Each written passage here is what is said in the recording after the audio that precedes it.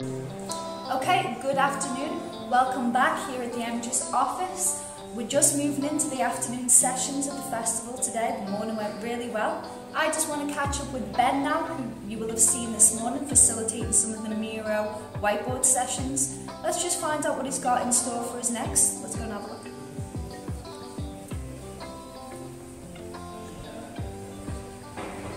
Hello boys, can I interrupt? Yeah. So, here with Mike and Ben. Ben, we facilitated the session this morning on Miro. What have you got in store for us this afternoon? It's quite similar to this morning's sessions though, but with more of a focus on discussion and trying to get the ideas out there rather than just a sort of idea dump, which is what we kind of did this morning. So we're looking forward to a few more years here rather than the immediate issues we've got right now. Excellent. And how do you think the virtual aspect is going? I think it's gone really well actually. The virtual whiteboards, they allow everybody to get a say in.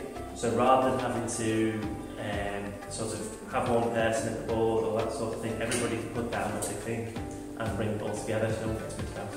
Excellent, that's really good.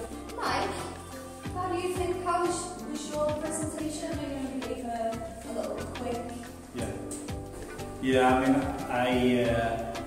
I was the warm-up act, I guess, so what I'm trying to do, or what I was trying to do, was provide a bridge between the morning and afternoon sessions and get everybody maybe motivated and excited about getting involved. That's the biggest challenge I think we envisaged and have found with the online event is when you're in a tent or in the room with people, you can gauge motivation and you can really try and lift people, whereas online it's different, it's less tangible.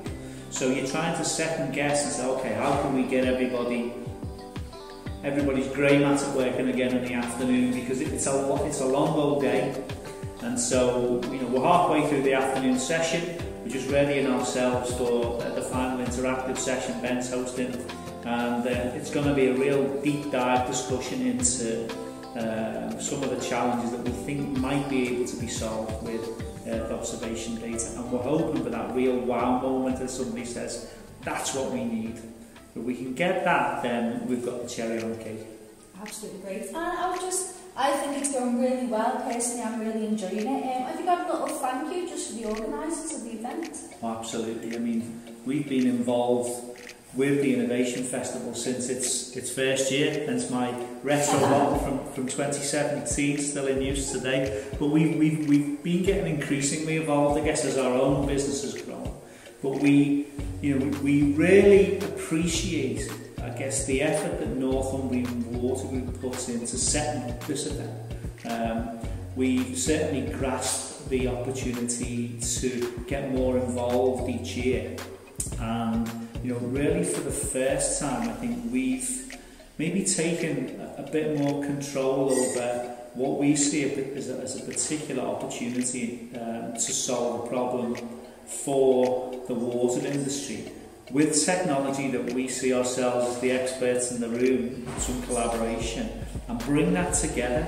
And so what we're really seeing today is, I guess, a realisation of maybe something that we were hoping we'd be able to get to 3-4 years ago, and we're sort of then looking forward for the next 5 years through the next water sort of AMP period and saying, can some of the technology that we're looking at today be realised over the next 5 years? Quite exciting, really. That's fantastic. So my watch has its off pass, so we're going to dive right back in. We'll see you later.